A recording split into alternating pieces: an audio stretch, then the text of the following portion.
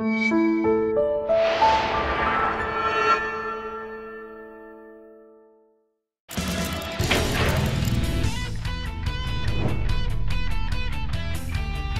everyone, I'm Captain Logan and welcome back to the vast and ominous Comic Vault. Today, trying to get back to some solo vaults. I haven't done this in a good long time, just me sitting in front of a camera talking about a comic book I read.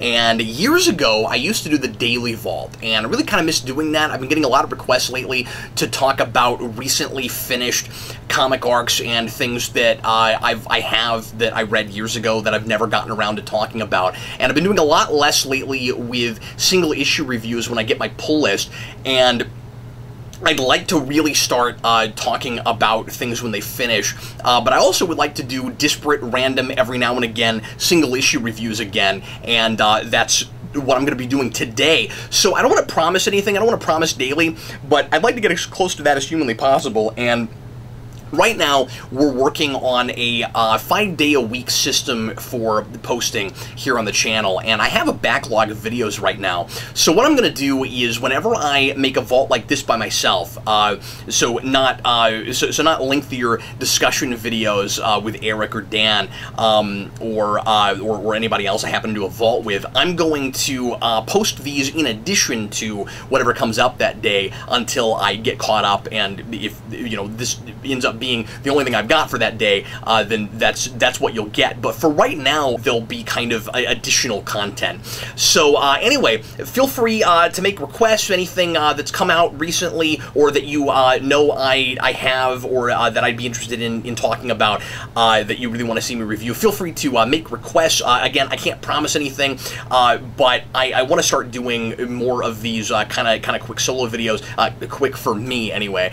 And sometimes it'll be single issues, sometimes it'll be trades, and as always with the vault, especially when I'm on my own, this will be as much about kind of relaying an issue to you and giving you some knowledge about it as it will be reviewing. And of course, I'll do both, but I'm not going to expect that anybody's actually looked at these when I talk about them, and these will be full-blown spoiler reviews. So you can kind of enjoy it vicariously, but through my review. But just remember, of course, that if you don't actually read the thing, then it's possible that your read would be different than mine, and that you would have different opinions than I would. So take, of course, everything I say as far as my own opinions with a grain of salt if you've not actually looked at this, but I'll give you a bit of a synopsis and let you know what happens in some issues that maybe you've never gotten a chance to take a look at. Today, I'm going to look at the first Star Trek comic ever published. This is from Gold Key, which was kind of the IDW of its day. Gold Key in the 60s was publishing a lot of comics from licensed properties that were popular then, and so they had Voyage to the Bottom of the Sea comics, and they had Green Hornet and Twilight Zone and things like that. Star Trek is published in 1967, so of course into the second season of that show is when this first issue comes out. And the folks working on it only had a few notes to work off of. So they knew character names, and they knew the basic premise of the show, and they knew some of the trappings, but a lot of the terminology and even kind of some of the ideas, what Star Trek is all about, are things that they're kind of lacking. And so these are really interesting to go back and look at, because they look a lot, they read a lot like older, like Golden Age pulps. We're getting right into the Silver Age here in comics, and they read like kind of Golden Age, standard, almost generic even, sci-fi adventure pulp comics, but through the familiar trappings of Star Trek and characters that you may be familiar with. And so they're really interesting to go back and take a look at. We're going to look at the first one today. Part of the reason I'm doing this is because I started subscribing to the Eaglemoss Star Trek collection, and so this is the first book in that line, and as you notice, this does not have Gold Key Star Trek stuff on it at all. It doesn't look anything like the the cover that you just saw there on the screen. This is Countdown, which is the prequel comic for Star Trek 09, and I have reviewed that on Trexperts with Sarah. We did that years ago, so we're not going to be talking about that today. But the Eaglemoss books, at least for the first several, put one of the Gold Key issues at the back of each of these trades, and I decided to go ahead and start collecting these because it's everything. I'm going to have it's everything up to recent IDW stuff, and I don't know how far it's going to go beyond that. There's a big diorama picture that I'll put that on the screen, that it makes with the spine, and it's really cool looking. You know, a bunch of Star Trek starships in space. And I don't know if that's going to continue on, or if they're going to cap this off at some point, and then you're just kind of on your own with everything IDW is publishing from now on. They're front-loading it with some semi-recent IDW stuff, and they're even going to do some of the crossovers, I think, a little later in the year, and so like Planet of the Apes and stuff. And so one thing that I'm a little bit concerned about, just for me personally, is I don't know if I should still be buying any IDW Star Trek, or if I should just wait because it's going to be redundant and I'm going to end up with it again.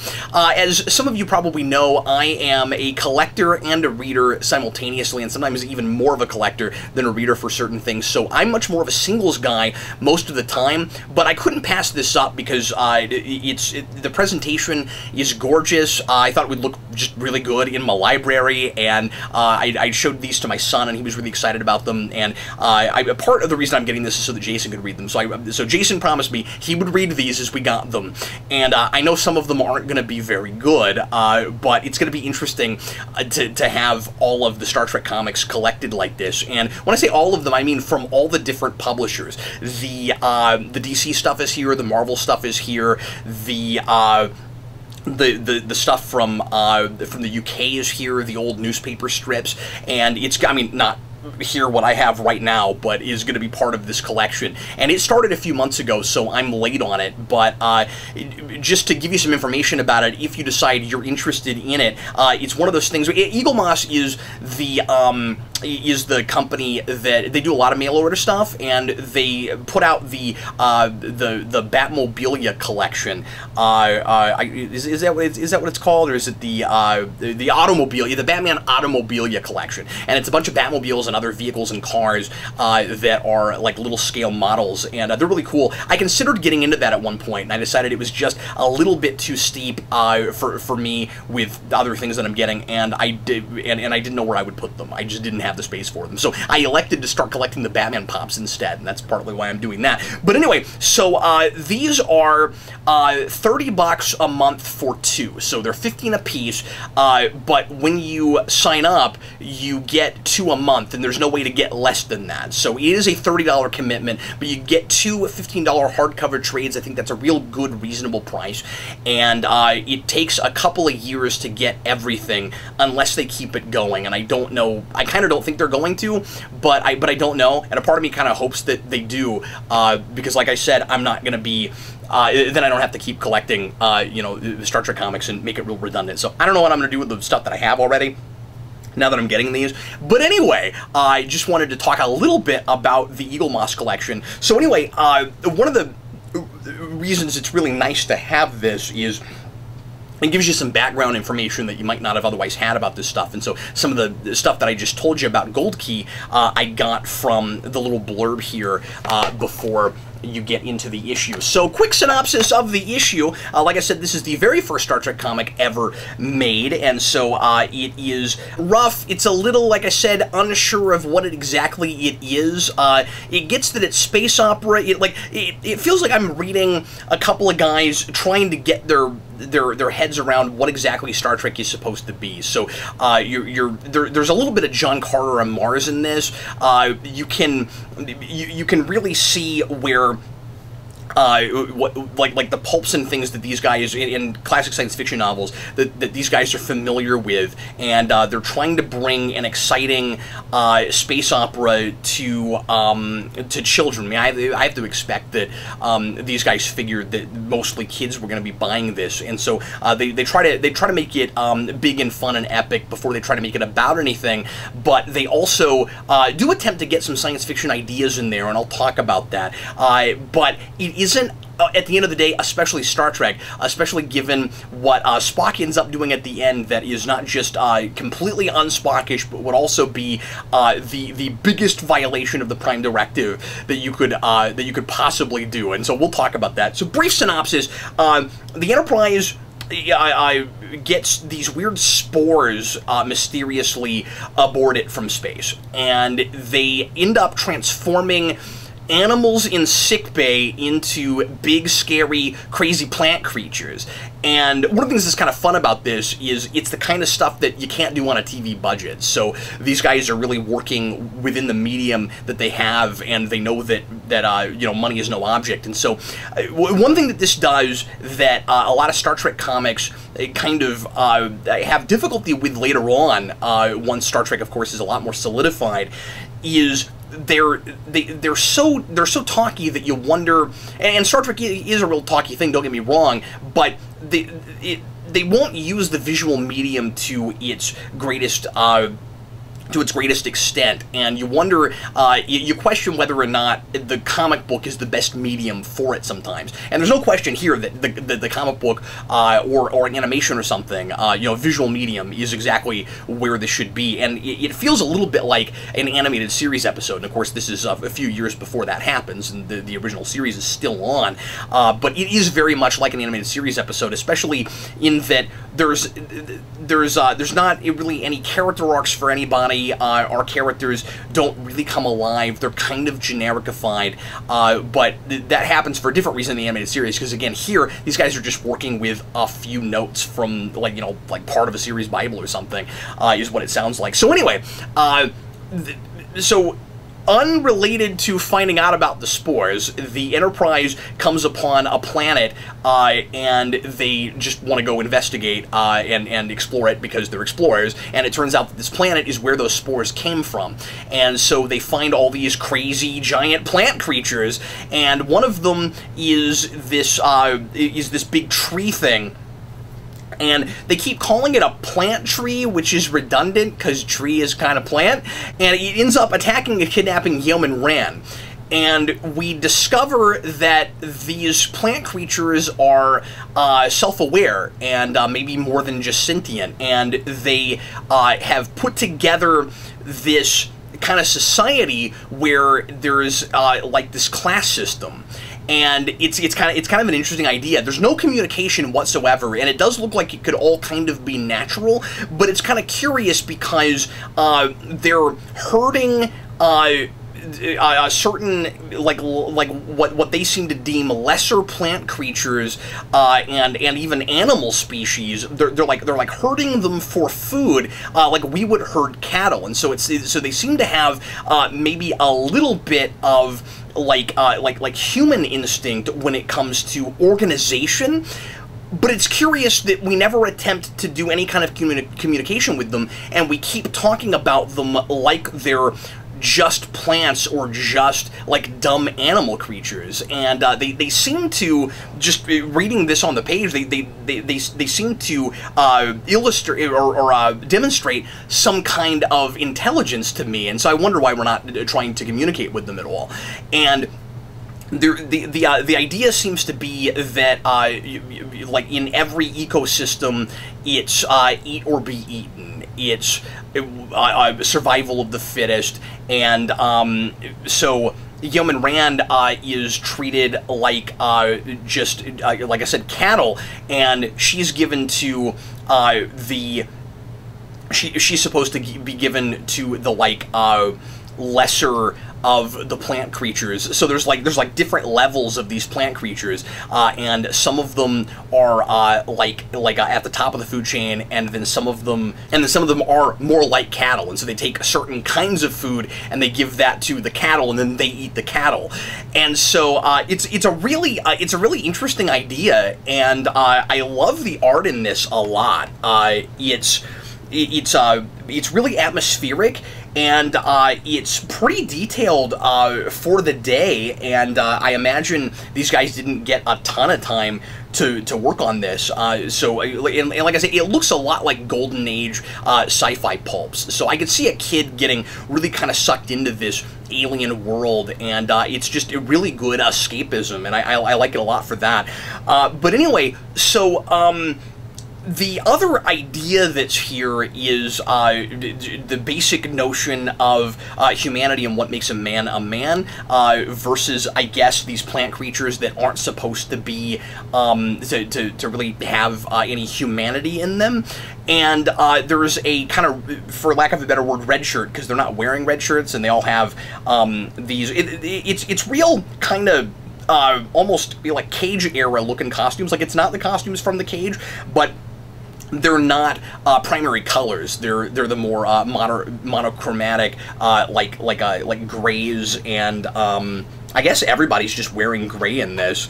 Okay, on the ship it's still green and blue some, but they're more muted and understated. And then when they go down to the planet, they actually have like planet side suits where they have gloves and backpacks, and it kind of makes more sense, you know, what they're wearing when they beam down to this planet, because they look like they're ready for hiking and more ready if something were to attack them.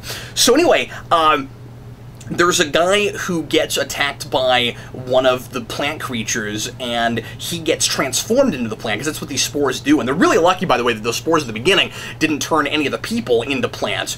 And with the last of his humanity left in him, he ends up sacrificing himself to save the crew. And that's and then he transforms fully into this plant creature, and so it's supposed to be kind of tragic. But beyond those two ideas, there's not really a lot going on here except for just a big adventure fighting plant creatures and trying to figure out how we're going to survive. So it's just a survival adventure. At the end, Spock destroys, on orders from Kirk, destroys the plants that are entrapping Yeoman Ran, and that's maybe somewhat understandable because it's to protect a crew member, its defense. But then, because they've discovered that these spores, and I wish there was certainly some discussion about, and again, I'm saying this somewhat with hindsight, knowing what Star Trek is supposed to be, but even if I didn't, you have a story that's saying that part of what makes us better than plants and animals is that we care about each other, and that by and large we have regard for human life, and we'll put that above anything else. So when you have that, it's kind of weird that we only care about human life and that we don't care about anything else. And so it seems like an almost anti-environmental message, and this is in the mid-60s, so that seems like a weird time for that. So even with historical perspective, I could see somebody kind of raising an eyebrow at this and being like, well, but like, these plant creatures are just like doing what they do. They don't even realize probably that you're not part of their ecosystem, or like maybe they do, and they're you know, trying to defend themselves. Like, you didn't even try to do anything but destroy them. And so I wish there was a conversation about that. But then at the end, Spock just obliterates the entire planet. I mean, he doesn't blow up the planet, but he obliterates all the life on the planet because they're emitting these spores that are going to go all out into the universe. They say universe. The terminology here is different than it will be in Star Trek later, but also original series would kind of sometimes interchange quadrant and galaxy and stuff too, so they've gone into a different galaxy. Of course, if you know your Star Trek later on, we rarely leave our galaxy, and we haven't even explored all of it. So whenever we leave our galaxy, it tends to be some kind of entity that lets us do that, or another dimension or something. But anyway, so they go to another galaxy, and Spock is worried about the spores getting out to the universe.